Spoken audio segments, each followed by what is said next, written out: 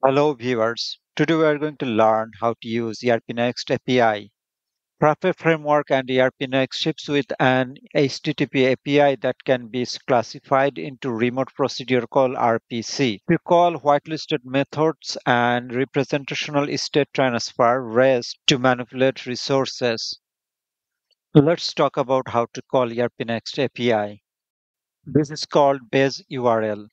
Every request should be added to the end of the base URL. For example, if your instance is demo.erpnext.com, then your full URL can be get https://demo.erpnext.com/api/resources. Here user is the endpoint.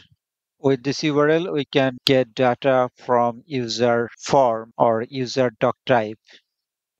Now let's talk about how to use RESTful API in ERPNext. All documents in Frappe are available via a RESTful API with prefix API/resource.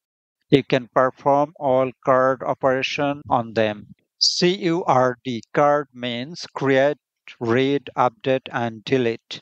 In RESTful API, create is equivalent of insert in SQL statement.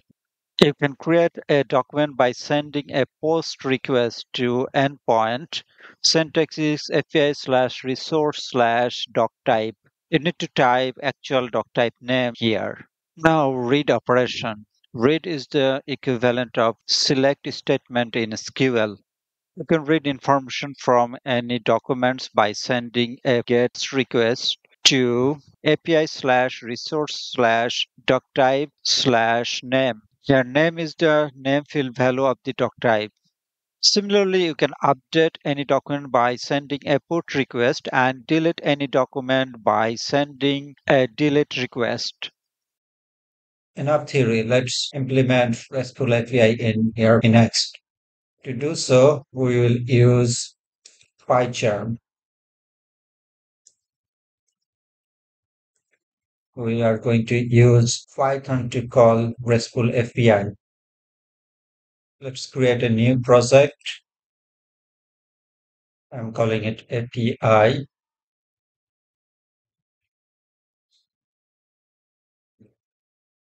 It's creating new virtual environment. I'm copying basic template from another project.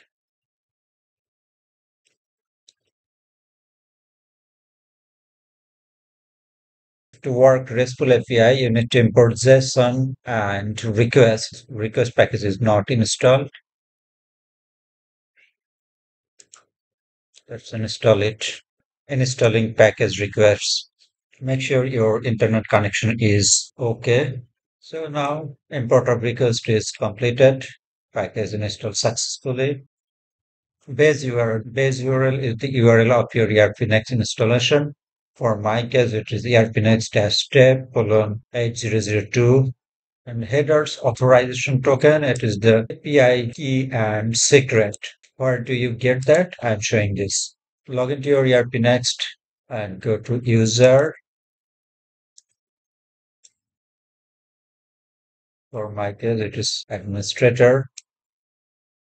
Go to setting. Under setting, you will find API access. This is the API key. Here is the API secret. If you click generate key, it will generate a new API secret and it will show only one time. So I am generating a new key for demo purpose. I have clicked 2 times. That is the final API key secret. And copy it because it will not show in second time. First part is API key and next part is API secret. Changing the secret. Now let's retrieve some data from user doc type. To do so, we are going to paste this code and I will explain it step by step. Start from doc type.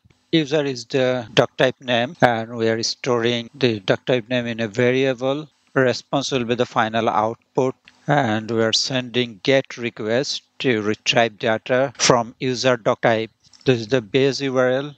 It is actually retrieving URL from here. and the duck type name.